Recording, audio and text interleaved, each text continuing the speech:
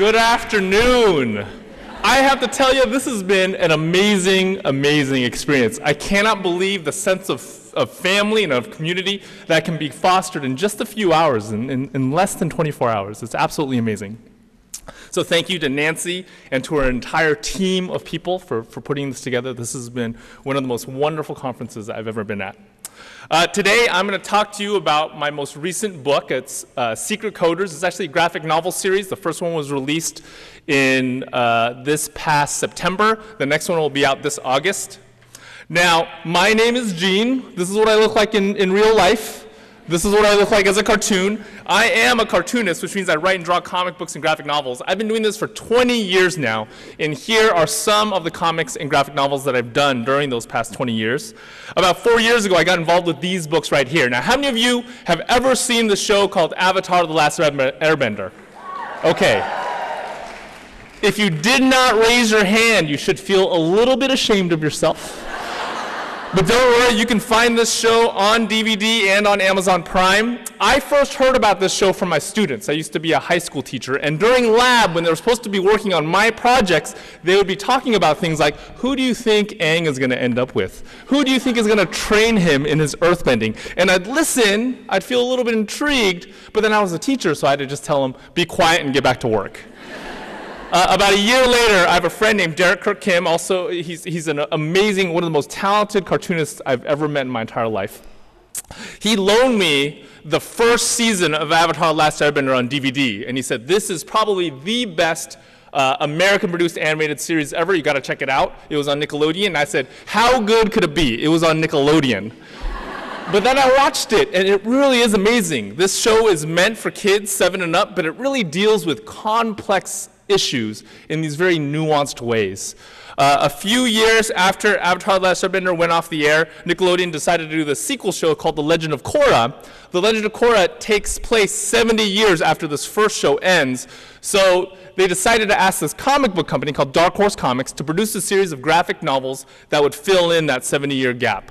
One of the editors at Dark Horse had read some of my comics before. She called me up. She asked me if I'd be willing to write these for them, and I jumped at the chance. Like I said, I've been working on these for about 4 years now. These 3 books have been out for a few years. Just this past September, the 4th book came out called Avatar: The Last Airbender: Smoke and Shadow. The best part of this gig is I get to call Mike DiMartino and Brian Konietzko, the 2 animators who created this show. And they totally call me back. It's like we're best friends. These are not the only books that I've been working on. I am also now the writer of DC Comics' Superman. I am a lifelong superhero fan. I'm going to tell you a little bit about how I got into superhero comics later. But this was an absolute thrill. This kind of came out of left field. My agent had dinner with somebody at DC, and this is what came out of it. I have no idea what they ate, but I hope they eat it again. The best part of this gig is I get to work with an artist by the name of John Romita Jr. If you have read any superhero comics in the last 15, 20 years, you will most likely have read something by John Romita Jr. He made a name for himself in the mid-90s, working on X-Men and Spider-Man and Daredevil. You know that Daredevil show on Netflix? I'm sure you've all seen it. A bunch of you have seen it, right? It's a great show. A little bloody, but it's great. That is largely based on the work of John Romita Jr. When I was in high school, I used to go to local comic book conventions and line up to get John Romita Jr.'s autograph. Now he and I are partners on Superman. Life is kind of weird sometimes. Now, I'm not just a cartoonist. I am also a coder. I am a software programmer. I majored in computer science at UC Berkeley. After I graduated from Berkeley, I worked for a small software company for 2 years. They were based out of Emeryville, California, and they were called Videosoft. And then I left my job as a programmer, and I became a high school teacher. This is where I taught. This is Bishop O'Dowd High School in Oakland, California. Anyone heard of Bishop O'Dowd? A few of you, more of you should have heard of Bishop O'Dowd. We're kind of famous. We're most famous for our athletics program. We have amazing basketball, football, and volleyball teams. Because I was a computer science teacher there, I largely had nothing to do with their basketball, football, and volleyball teams. But I stayed there for 17 years. I left this past June. It was really hard to leave. I gotta say, I felt like I was breaking up with somebody. I actually lost sleep and couldn't eat for several days. But what this meant was, for most of my adult life, I have either I've both made comics, and I've either coded myself or I've taught other people how to code. However, these two worlds have largely been separate from me. You know, when I first started teaching, I would tell my students on the very first day of class that I was also a cartoonist, that I also made comic books, because I wanted to get those cool points. What I very quickly realized is that it is very hard to impress teenagers that you see on a daily basis. They did not care that I made comic books. And in fact, what they would do is they would wait until the material would get hard. So in AP Computer Science, we talk about something like recursion, very hard topic. And they would start raising their hands and asking me questions about comic books. They'd be like, Mr. Yang, who do you think would win in a fight, the Hulk or Superman? So I eventually learned I had to keep these two worlds separate, and they stayed separate for years. This past September, they finally came together with this book. Secret Coders is a joint project of mine. I did it with a friend of mine named Mike Holmes. I did the writing and he did the art. Mike is an amazingly, amazingly talented cartoonist. Before working with me, he worked on the Adventure Time comic book and the Bravest Warriors comic book. He has this real Saturday morning energy to what he does.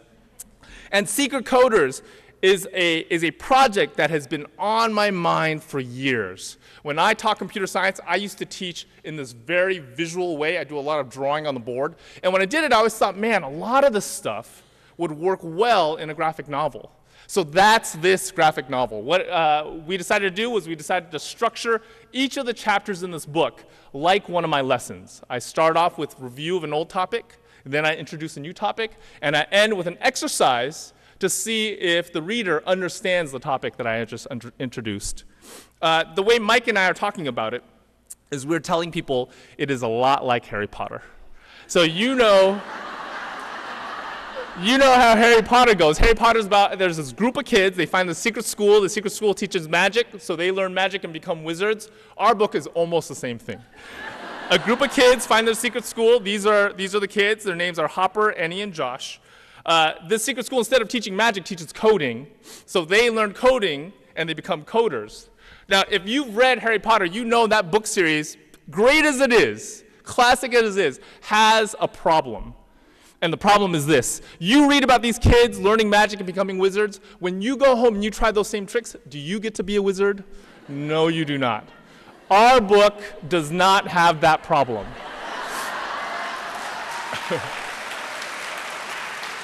With our book, you go home and you try those same things, you too get to be a coder. So in order to make this book, I had to dig deep.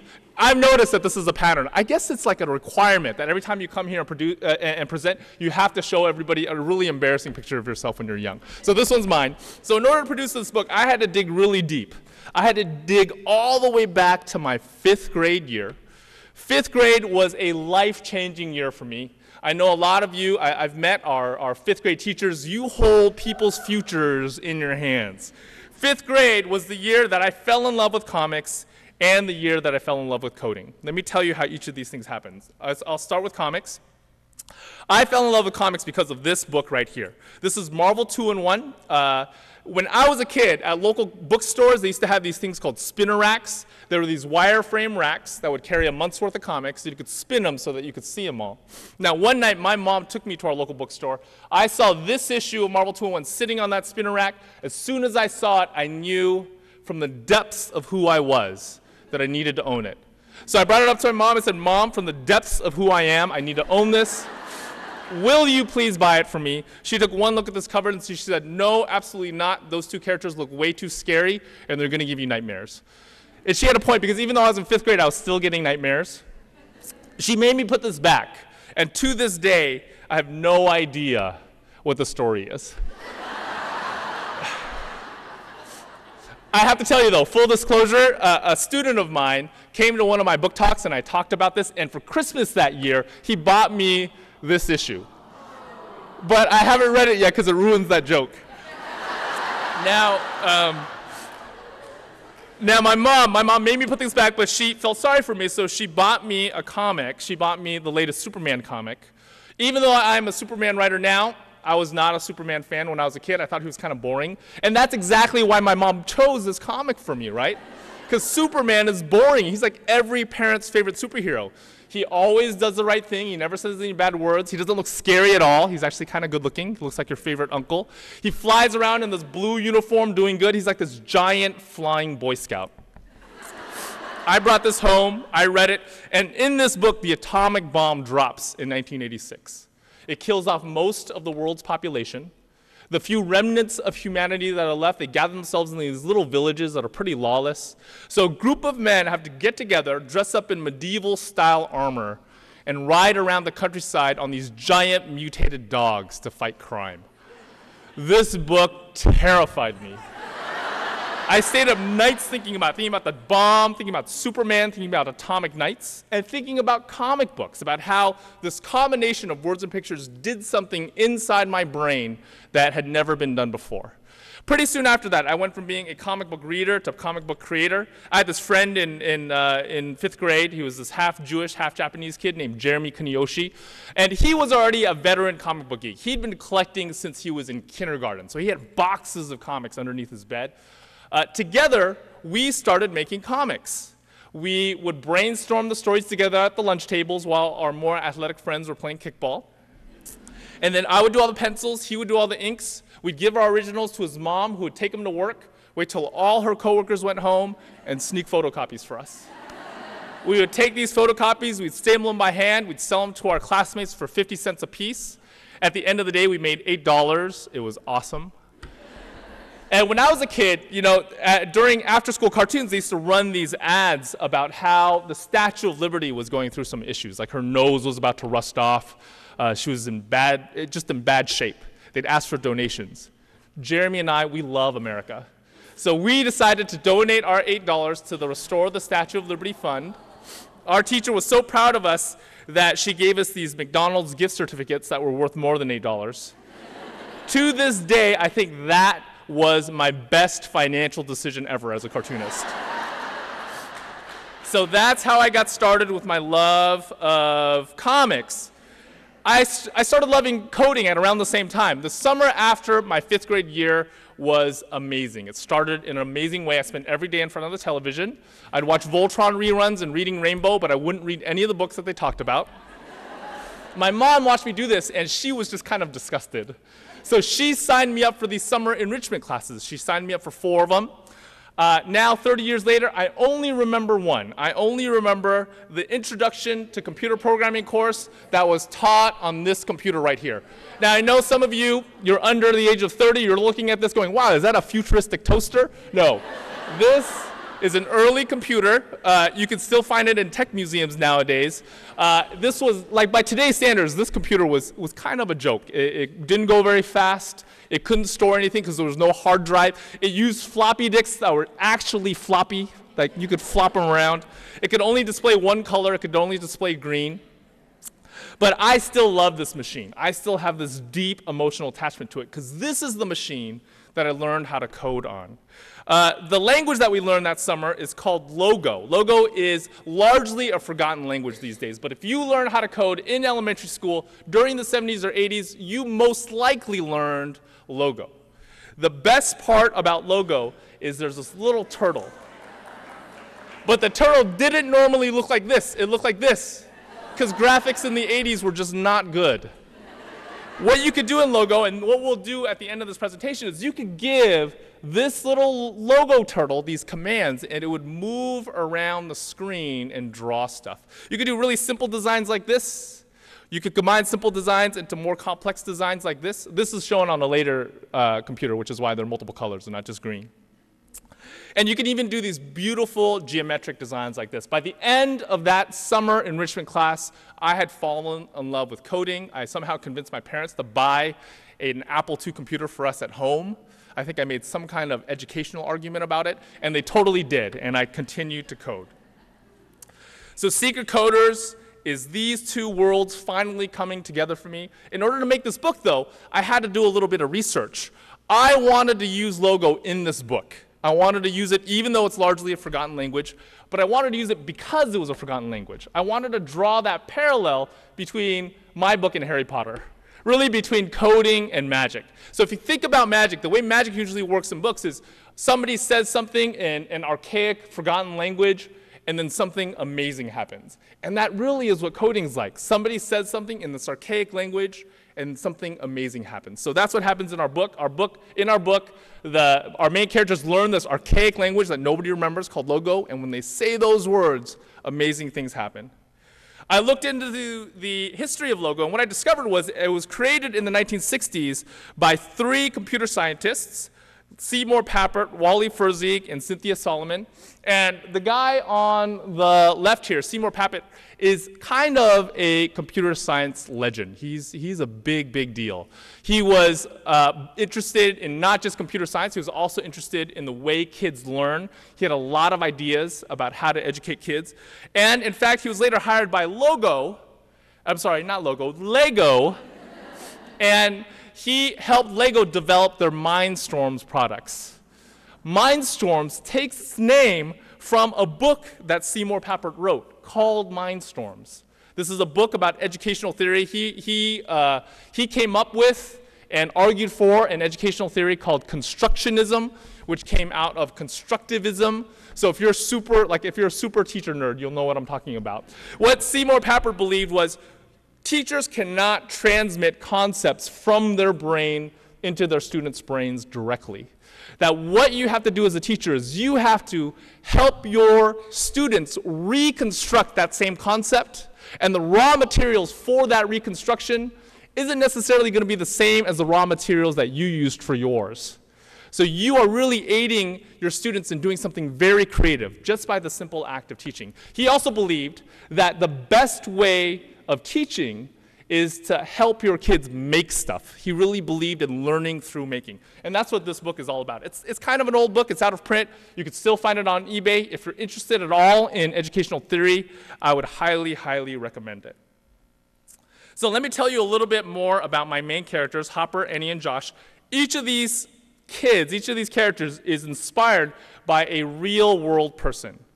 Hopper, my main character, is inspired by one of the most famous and important coders in the history of coding, a woman by the name of Grace Murray Hopper. Grace Murray Hopper fundamentally changed the way human beings interact with machines. She fundamentally changed the way we as human beings create computer programs. And I'm going to tell you a little bit more about her in a bit. But it was important for me to have my main character be a young girl because people don't realize this, but in the early days of computer science, programming was considered a woman's profession. The very first programmer was a woman. She was an English mathematician by the name of Ada Lovelace. And early on, almost all the programmers in the world were women. This is not for very good reasons. This is because back in the day, when people looked at a computer, they thought, the hardware, that's the important part, so we're going to let the men work on that. But the software, not quite as important, we're going to let the women do that. Nowadays, we know differently. Nowadays, we know that the software is at least, if not more important than the hardware. But the result of this is what we think of as coding, what we think of as software development is a discipline built on a foundation laid by women. I wanted to acknowledge that history by having a young woman as my main character. Thank you.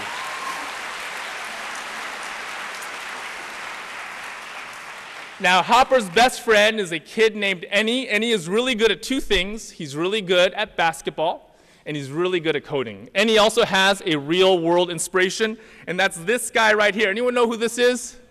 Somebody yell it out. Somebody knows.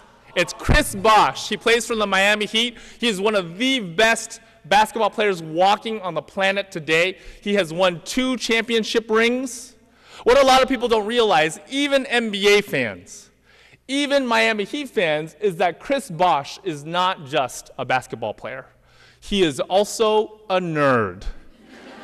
His mom was a systems analyst. His dad was an engineer. When he was in high school, he wasn't just on the varsity basketball team. He was also a mathlete. He was also in the math club, and he was in the National Honor Society. He loves math. He loves computers. When he got into college, he had planned on majoring in something computer-related. He was going to major in computer imaging and graphic design.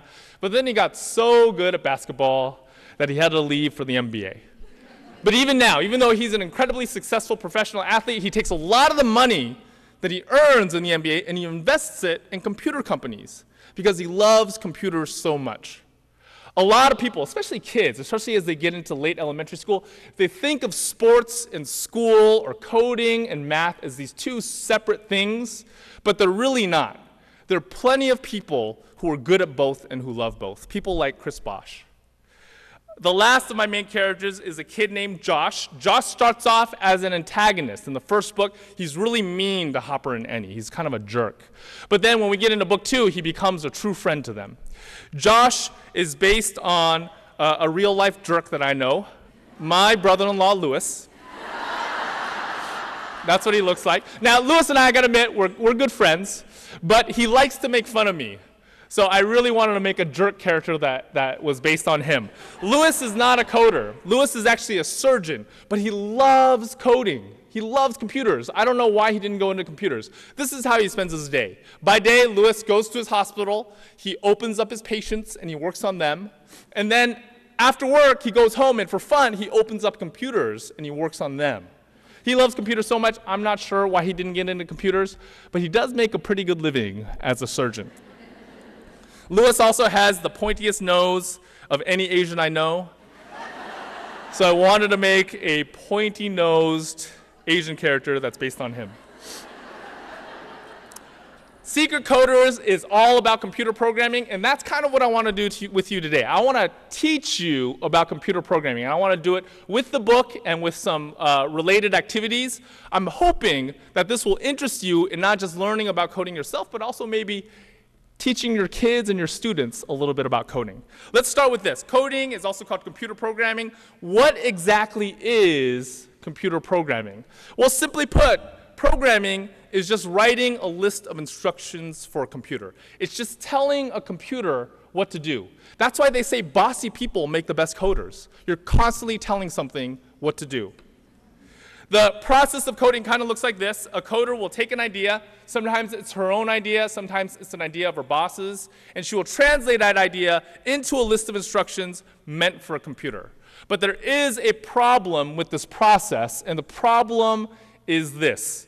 The coder usually speaks English or some other human language, and the computer does not. The only values that a computer can really understand deep down inside are 1 and 0. Computers only speak in a language of ones and zeros. So then what do you write this list of instructions in? In the early days of coding, this list of instructions would be written in ones and zeros. Can you imagine that? Can you imagine doing that? 1, 0, 0, 1, 1, 1, 0. It was a really difficult and kind of terrible job. Then along comes Grace Hopper, and this is how she fundamentally changed the way human beings interact with computers. She came up with a brand new process for creating computer code. Here's what she did. So you still have a coder, you still have a computer, you still have the idea. The coder still translates that idea into a list of instructions, but now this list of instructions is written in an English-like language. Not English, but English-like enough that a human being can read it and understand it. Then this list of instructions is put through what's called a compiler or an interpreter. This is a piece of software invented by Grace Hopper. And this compiler translates that list of instructions that a human can read into a list of instructions in ones and zeros meant for a computer. So with this brand new process that Grace Hopper invented, both the coder and the computer are happy.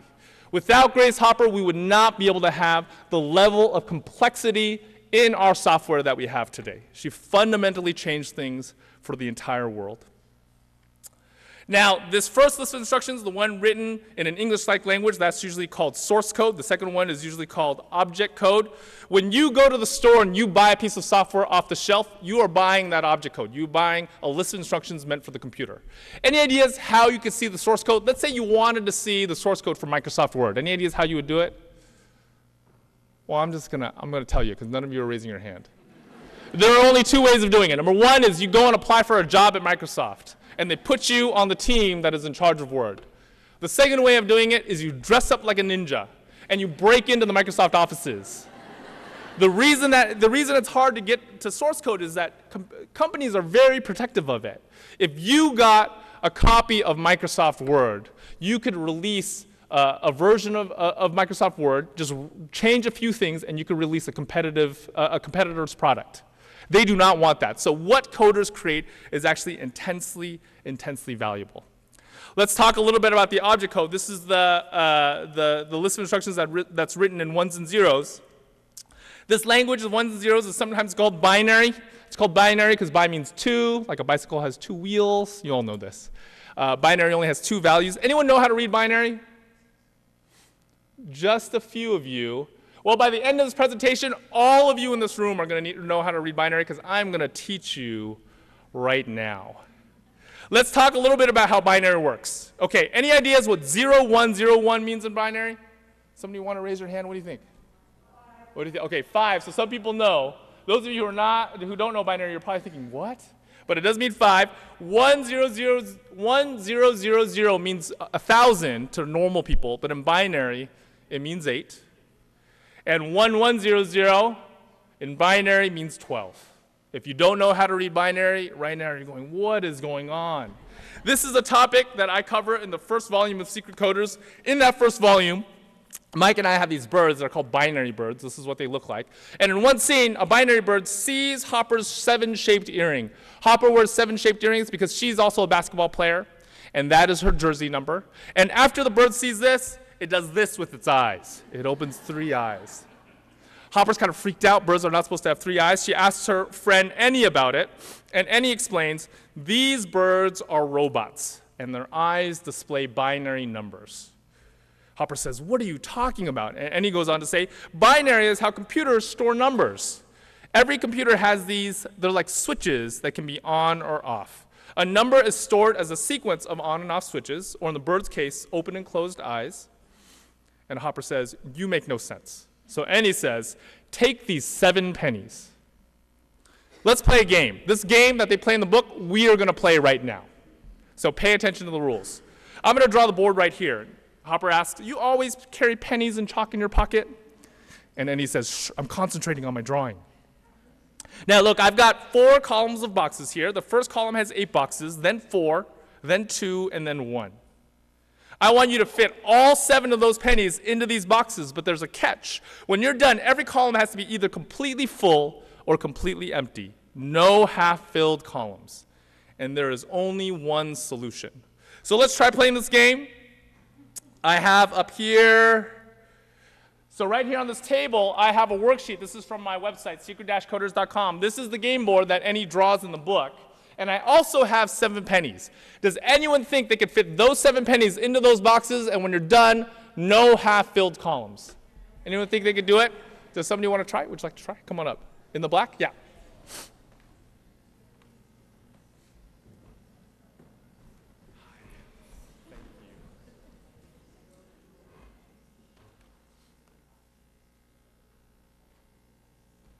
All right, let's give Monica a round of applause.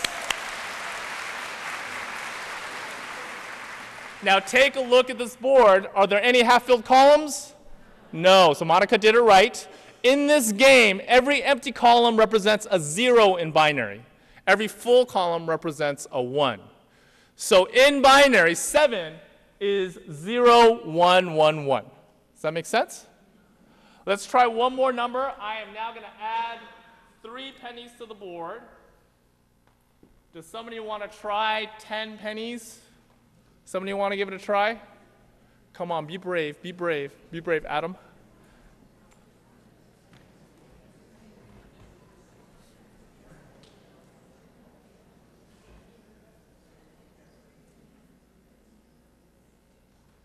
All right, let's give Adam a round of applause. You see how easy binary is? So again, no half-filled columns. Adam did it right. And if you take a look at this, you can see that in binary, 10 is 1, 0, 1, 0. Make sense? So in the book, Hopper comes up with the same solution that Monica came up with for 7, and she realizes that 7 and 0, 1, 1, 1, or off, on, or in the case of the bird's eyes, closed, open, open, open, are all actually the same thing. So that bird really was showing 7 with its eyes. Now, I told you about the turtle already, that logo turtle. I love that logo turtle so much that I wanted to include it in the book. In the book, it doesn't look like this. In the book, it looks like this. It's a little robot turtle. And there is this one scene where Hopper and Annie actually experiment with this little robot turtle by giving it different logo commands.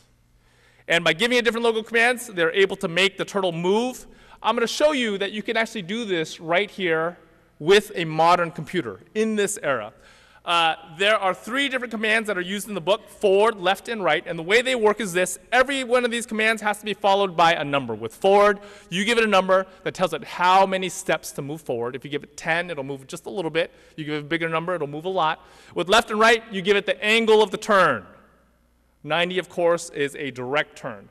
Now, Logo is an old language, but you can still download a version of it that'll work on a modern computer. My favorite version is called UCB Logo. I like it for 2 reasons. Number 1, it is free, and number 2, it was developed at Cal, where I got my undergraduate degree.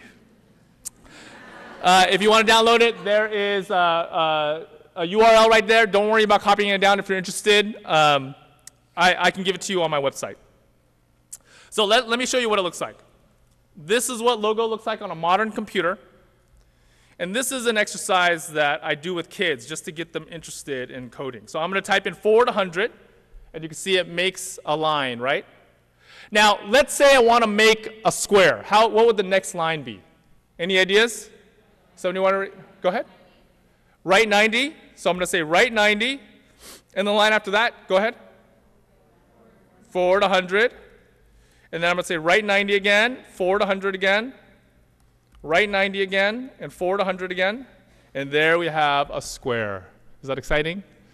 It's only modestly exciting, but let me have you notice something. Notice that to create that square, we ended up having to type in the same lines over and over again. Anytime you repeat yourself in coding, there's an easier way of doing things. And the easier way in Logo is you can use a command called repeat. So what I'm going to do is I'm going to do the exact same thing I just did, but I'm going to do it all in one line using a repeat. I'm going to say repeat 4, forward 100, right 90, and you can see one line makes that same square. Now, check this out. I'm going to type in one more piece of code, but this time I'm going to put in 2 repeat statements. See if you can figure out what's going to happen on the screen. So repeat 36, repeat 4, forward 100, right 90, right 10. Any ideas? Repeat 36, repeat 4, forward 100, right 90, right 10. Somebody want to take a guess? Maybe a square, maybe a star. Lots of squares. Okay, here we go. I'm going to hit return. That's what you get. So what are you looking at right now? What you're looking at is 36 squares arranged in a circle. This is why I fell in love with coding. What I realized was that coding can make art, and I've always been interested in art. And I would argue that coding, by learning coding, you can make yourself a little bit better as an artist. Not just because you can make things appear on the screen, but because coding actually teaches you to think in a certain way that can be applied to any sort of discipline that you want. So this is why I fell in love with coding. If you're interested in any of these activities, you can find them on my website, secret-coders.com. You can also find an STL file. If you have access to a 3D printer, you can print this guy out. This was actually designed by my kid. I have an 11-year-old at home. And one summer I said, he really wanted Super Smash Brothers, and I said, I will buy you Super Smash Brothers if you can design for me a little robot turtle figurine. And I thought he wouldn't be able to do it. I thought he'd spend all summer on it. And I thought, you'll be able to learn something at least. He did it in 24 hours. He really wanted Super Smash Brothers.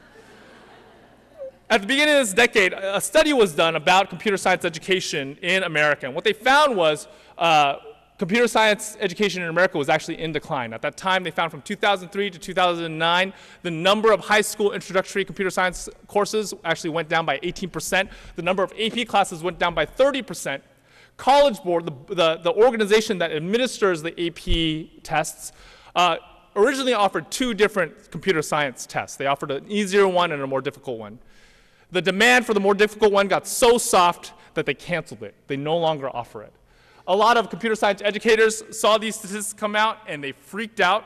And since then, we have seen this huge emphasis on STEM, right? On science, technology, engineering, and math. This has been going on for about half a decade at least, and I think nowadays we are starting to see some pushback on this emphasis on STEM. A lot of people believe that some schools, at least, are emphasizing STEM at the expense of art, at the expense of the humanities.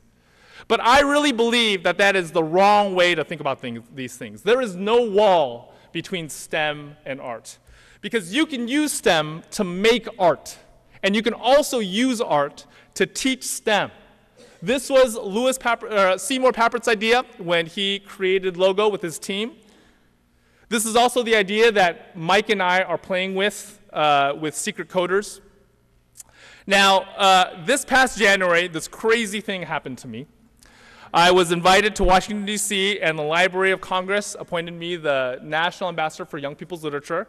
This is a position I'll be holding for 2 years. It was a fancy, fancy day. They gave me a fancy, fancy medal. We had a fancy, fancy lunch with lots of people wearing fancy, fancy clothes.